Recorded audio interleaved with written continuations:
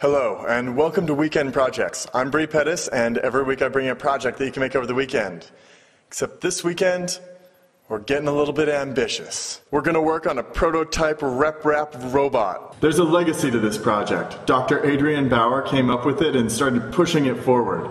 Then, Tom McGuire made this really cool robot that's a Cartesian coordinate robot that's a mill. Then my friend Zach picked up the pace and started a foundation to acquire parts for people who want to make Reprap robots. Hi, my name is Zach Hooken, and I'm obsessed with Reprap. Reprap is an open source project to build a 3D printer that can one day eventually print its own parts out. So it consists of a robot system that moves a print head in 3 dimensions that spits out heated plastic like a really souped up hot glue gun, and then it lays that down layer by layer to build up parts out of plastic. Anybody can do this, and you can too. This week we're going to start with the electronics. Then in future weeks we're going to work on the hardware and the software to pull this whole thing together and make it all work as a system. Keep in mind that this is an experimental research project. This stuff is all, blazing new trails. You should participate, get started, help out, but there's no guarantees here. We're giving it our best shot and pushing things forward, and hopefully you can do the same and help. These are the circuit boards you're going to need for your Reprap project. We're going to start with a motor controller board. This controls the motor at the top of the extruder that pushes plastic down to the heating element. Now, this can actually drive 2 motors, but we're just going to use it for 1. This is where power goes. This wire is where you hook it up to the Arduino, and we've got some little clips here where you can just plug in your motors. Okay, let's get started putting this together and then testing it out. They're going to start at 0 speed, ramp all the way up to maximum speed, stay there for a little bit, and then come back down and just keep doing that over and over and over again. There's the board, there's those, the Arduino takes a few seconds to get, oh yeah, oh yeah, oh yeah, You can I hear it, line. I see it, it's going, yes! Give me 5. Yeah! 2 motors spinning. Now this board can control 2 motors independently.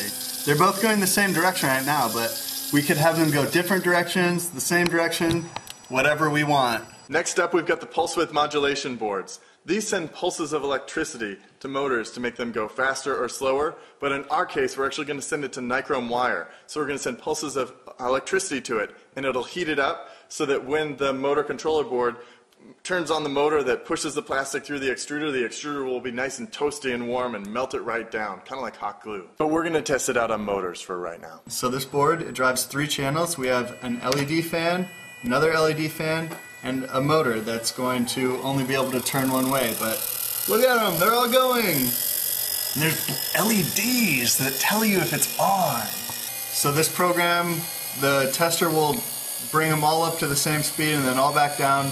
And then it'll test each one individually as well to let you know that each one's independent.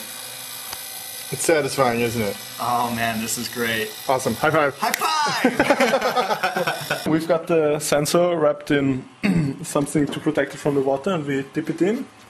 And then here we output the temperature, and it should go to about 100 degrees. It's at 45, 63, 67. So when the temperature now reaches 95 degrees, we will turn on the DC motor using the PWM controller. This should happen pretty soon now. It's 87, 88, 89, 90. We're getting closer. 94, 95. Oh, it should be going. There it goes. Yes! Awesome. So what we've got here is we've got a temperature probe. It's reading the temperature over the Arduino, and when it hits a certain temperature, it makes the motor go off. Awesome. Great. This is the stepper motor controller board, and you're actually going to need 3 of these. Now, I actually built this one and fried this one. I must have, screwed up the soldering or maybe put something in backwards. Now I have to take it all apart, figure out what I did wrong, and put it on a new board. So it probably wouldn't be a bad idea to actually order up an extra one of these boards when you order up your boards. Now, once this is all put together, it will go ahead and control a stepper motor. You go ahead and you plug your stepper motor in here, and then you plug power in here, and you hook up your Arduino here, and you're all ready to go. I'll put code in the PDF so you can copy and paste it in there, and we're going to go ahead and get this thing rolling. We've got a 12-volt power source out of a computer.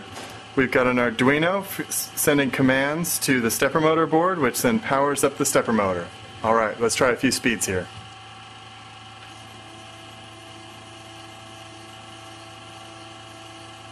It's great. Now you've got these electronics boards done for your Reprap robot and you've tested them out. This is really exciting. In future weekend projects, I'm going to go ahead and show you how to do the hardware and then actually program this thing and get it set up so it's actually printing something out. Okay, this is an exciting adventure we're on. Now it's your turn. Go ahead and put these all together. Order up your boards from the Reprap Foundation. Order up your electronics, solder them up, test these all out with the motors, and you're one step closer to having your Reprap robot done. Okay, I'm Bree Pettis here in Vienna, Austria. Go out there, get your Reprap robot action going on, and have a great weekend.